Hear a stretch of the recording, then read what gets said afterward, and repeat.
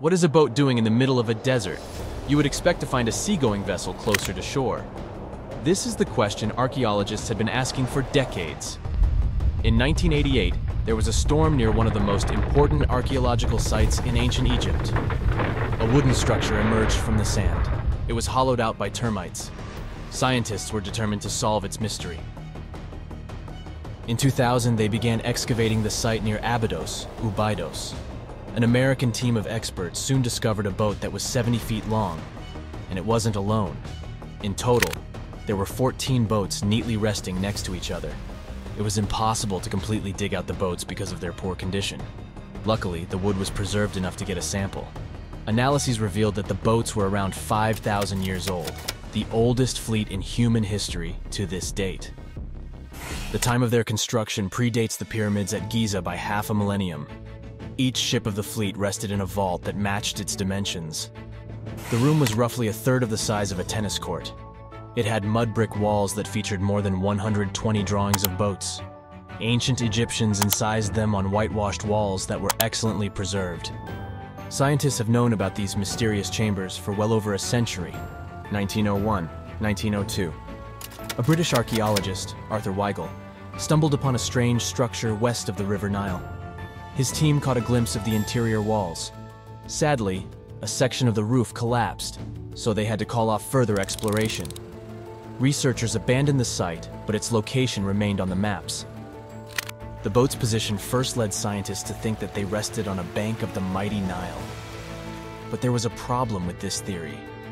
Today, the river flows almost 7 miles west of Abydos. Further studies of the surrounding terrain showed the Nile didn't change its course throughout history. Also, if the boats floated near a dock, they would be in unstable positions. The 14 vessels at Abydos were perfectly parallel to each other. There was only one conclusion possible. Someone had deliberately placed them like that. They must have gone through a lot of effort. Each boat had enough room for up to 30 rowers. These vessels could really float. They weren't models, but scholars still don't know if they actually sailed any body of water in ancient Egypt. This doesn't diminish the importance of the find. Previously, archaeologists found only small-scale models. In King Tut's tomb alone, there were 35 boat models. For a long time, these figurines were the only clues as to how ancient Egyptian vessels looked like. The boat's design confirms that they were the real deal. They are the earliest surviving examples of something called built boats. Ancient people constructed primitive vessels by hollowing out large tree trunks. The alternative was reed that was tied together to form a raft. The boats at Abydos had planks tied together. This was a major breakthrough in shipbuilding. During their lifetime, the boats must have seemed impressive. Timber was a valuable commodity at the time. There was no wood in the desert. Cedar had to be imported from Lebanon. The only person who could afford such luxury was the pharaoh. Studying the area around the ancient fleet provided more answers. Scientists discovered a mud brick structure where Egyptians worshipped the pharaoh. Its approximate date of construction matches that of the wooden boats. The same bricks out of which this building was made were used to encase the fleet. At the time of their construction, the rooms they were stored in had a ceiling. That's the section that archaeologists stumbled upon in the early 20th century. Just like mummies and coffins, these marvelous ships rested inside splendid vaults. The exterior of these rooms was also impressive. The outer walls originally had a plaster of white limestone. It reflected sunlight.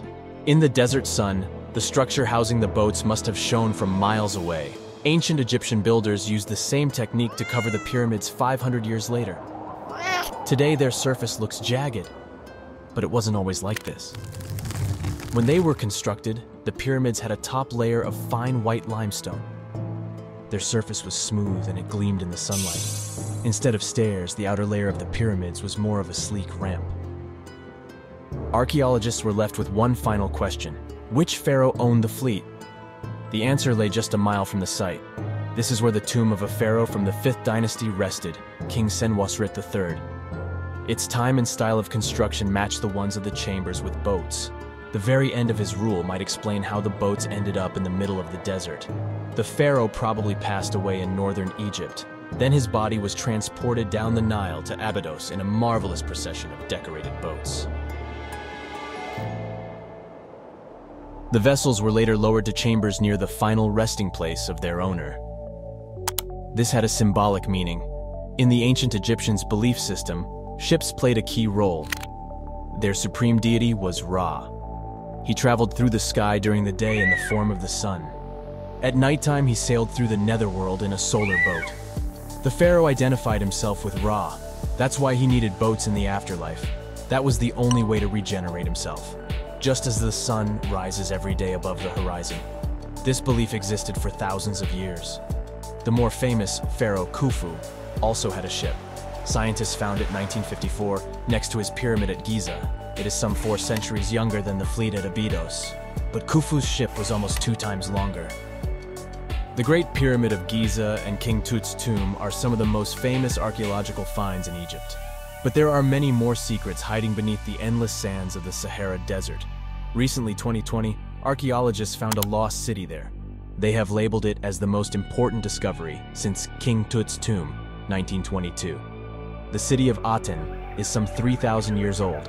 Historians hope it will give them a unique insight into the everyday life of ancient Egyptians. The famous archaeologist and Egyptologist Zahi Hawass proclaimed the site a lost golden city. Aten sits some 300 miles south of Egypt's capital, Cairo. It is close to the famous Valley of the Kings. Archaeologists first found sections of mud brick walls that spread out in all directions. They discovered complete rooms with tools of everyday life inside. The research team unearthed a bakery, a residential neighborhood, and an administrative district. They all date back to the time when the Egyptian civilization was the wealthiest in its long history. They were also the first to make objects from iron. In 1911, scientists found a set of iron beads near a village in Lower Egypt, El Girza. These are the earliest known iron artifacts. The discovery is literally out of this world. Ancient people made them by beating into shape a piece of a meteorite. The 9 beads were once part of an ornate necklace. They are now blackened and corroded, which is perfectly normal for a piece of jewelry that is over 5,000 years old. They consist of an iron-nickel alloy. Researchers were impressed by the skill of ancient jewelers who processed the beads. Their craftsmanship is more impressive when you think that they didn't know the stellar origins of the material. The Great Pyramid of Giza also has a remarkable feature. An international research group investigated the electromagnetic response of the structure to radio waves. They found that the pyramid has the ability to concentrate electromagnetic energy inside it. This occurred inside its chambers as well as under the pyramid's base. It contains an underground, unfinished chamber. It seems that the electromagnetic response is connected with the properties of limestone, the Great Pyramid's main building material. The research results might have a practical application. The way solar cells and nanosensors function could be improved by this remarkable find. That's it for today. So hey, if you pacified your curiosity, then give the video a like and share it with your friends. Or if you want more, just click on these videos and stay on the bright side.